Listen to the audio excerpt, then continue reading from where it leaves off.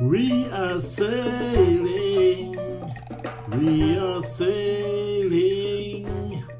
from Cape Town to the sea.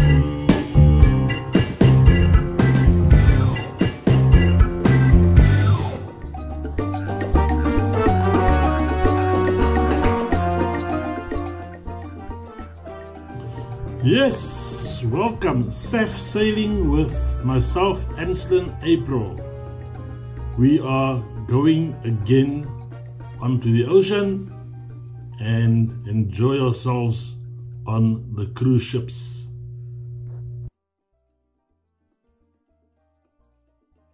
How can we start? Globally, the cruise industry was hit badly by the pandemic, COVID-19. And across the world, if you look at all the news that came out, all the countries that's renowned for having cruise ship seasons, I suppose all cruise lovers were waiting for that day it's going to open up. Now, I can speak a little from experience because my son also started working on cruise ships just prior to the pandemic started. And lucky for him, he came home just before lockdown started in our country. So that's what triggered my interest in following what's going on in the cruising industry. So for us now, today it is the 20th of January. The time is 10 to 12, and I can say that cruise life started in Cape Town, whereas it started during last year in June already in the US and around Europe. Be that as it may, our activity started on the 13th of January with the MSC Orchestra finding its way to Cape Town. This time around, it started off with what we have become renowned for, the Love Jazz Cruise. And that cruise was normally from Cape Town to Namibia. This time around, though, it found its way to Port Elizabeth, or better known these days as, and please excuse the spelling or the pronunciation, Gqeberha. PE, Port Elizabeth, as we know it, PE, has got a new name, Gqeberha. Oh my word. You must go look it up and see how you can maybe get the pronunciation right. So yes, coming back to 13th of January, again, late embarking due to the ship entering the bay late due to strong winds, which is renowned for Cape Town sometime during the cruising season, and it happened in the past also. In fact, I can during this video I will give you my experience with regards to strong winds on an itinerary that me and my wife was part of. So anyway, the ship came in later than normal. Passengers embarked later than normal. So be that as it may, cruise ship started, and that's what the excitement is all about. I mentioned the concern of Cape Town Harbour entrance. Whenever a strong wind is blowing, gusting around in Cape Town, the authorities at Cape Town Harbour, and in conjunction with the cruise ships, they won't just let a cruise ship in or out of the harbour if there are strong winds or gusts beyond, I believe, but I'm under correction, but I believe beyond 25 kilometers per hour. I think beyond, stronger than that, the captain and or the authorities, they are not keen on allowing a ship to enter or exit the port. Now, it has been in the past where cruise ships, or rather normal vessels for that matter, wasn't allowed to enter the bay because of that exact reason. So I mean, I was on an itinerary on some MSC ship about 2-3 years ago, and we were supposed to embark on the Thursday because we were on a 4-night cruise, 5-day cruise from Cape Town to Durban, and we couldn't, the ship, because the ship couldn't enter, so we couldn't embark. So our departure was delayed by 2 days. I mean, the ship only got in due to the strong winds that kept it out. We could only embark the ship when it came in on the Saturday, and I can imagine 2 nights wasted, you know. But be that as it may, it was still a very nice experience for us. So yes, Cape Town Harbour entrance always when it's season and high winds are present, they won't allow the ships in. So whenever you're contemplating on booking your cruises, bear that in mind, that you might be negotiating that fact of strong winds and so on. In South Africa, cruising season normally is between November of the one year and May the following year.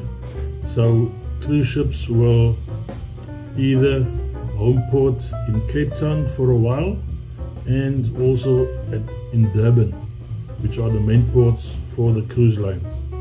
So from Cape Town we'll have different cruises, like we had the one to Durban, which include Gqeberha, and it's either Cape Town Durban or Durban Cape Town. And then we also had the Cape Town Walvis Bay in Namibia, to and back. That is normally also a 4-night, 5-day cruise. On the Durban PE, Cape Town Durban PE, that's normally a 5-day cruise, as well as the Namibia one. But sometimes, I think in the past we had 3-day cruises to Walvis Bay. I'm under correction. But then also sometimes MSC basically is the current company that has the South African season. So they also had at times a cruise to nowhere, which is normally a 3-day cruise or 2 nights on the ship. So there is different itineraries as we've come to know. So with these various reasons, I will in the future video I will find out more and maybe give you some more info with regards to what's available, which cruises will be available in certain seasons and so on, and keep you posted.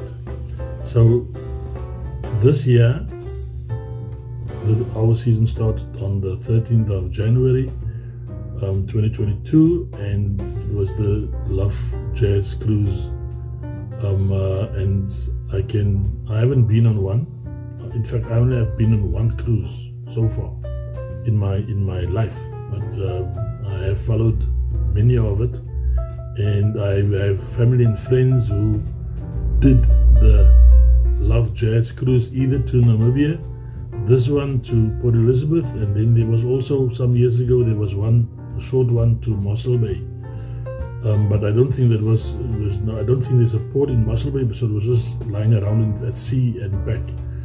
So there's various options that MSC come across and so on. So this time around, obviously, cruising has changed with the COVID-19. So all over the globe, COVID protocols had to be in place. It had to be followed this time around, and on very good info that I've received from a very good friend of mine who did this love cruise. Him and his family, they had to do a PCR test 2 days before embarking, and on the day they had to do the antigen test. And obviously now you can imagine how they probably were on their nerves, passing the PCR tests and then still wondering, oh my gosh, am I gonna make it on the antigen test? Oh, tongue twister. So yes, so that was it. And obviously, as he has said, as he has notified me, he was very happy. He was very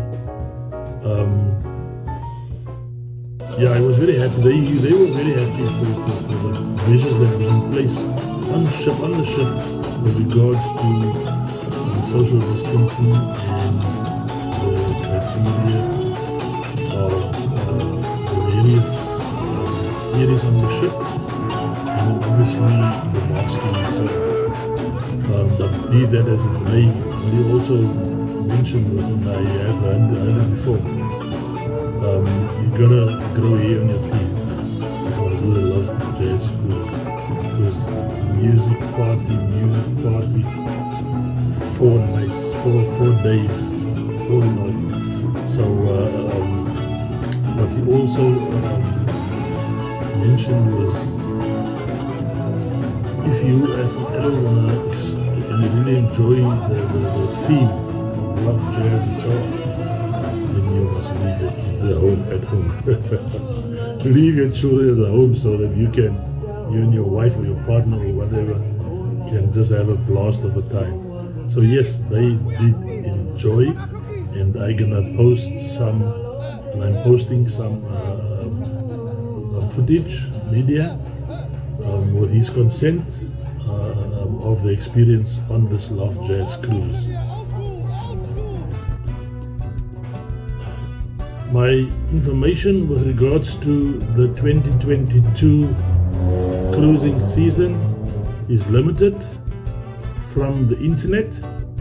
So, but as researched, I believe there will be, or rather the itinerary was initially for about 32 cruises to come into Cape Town, and I will go into that further and bring out a video with regards to ships that we can expect, and also maybe if there's any information with regards to bookings as such, etc. I will also convey that to you if possible, if available. But just to give you an idea, some of the ships that is gonna make their way to Cape Town Port, we're looking at the Europa 2, the Norwegian Jade. It's an NCL, Norwegian Cruise Line ship, very nice ship it seems. Azamara Pursuit, obviously the orchestra, and then amongst other the Queen Mary, the Crystal Endeavour, and so on. So I will bring out a video with that information, and also maybe some pictures with regards to what the cruises look like, and if any bookings can be made, and so on. So this is going to end this first video I'm doing on cruising Saf Sail, that is. I will go under the name of Saf Sail with Anslin. So look out for any new videos coming out. So with that, it's important for you to subscribe to my channel, like my videos, share my videos, and also click the notification bell if you have subscribed to being notified whenever new videos come out. So hope that I can grow this further with Saf Sail News.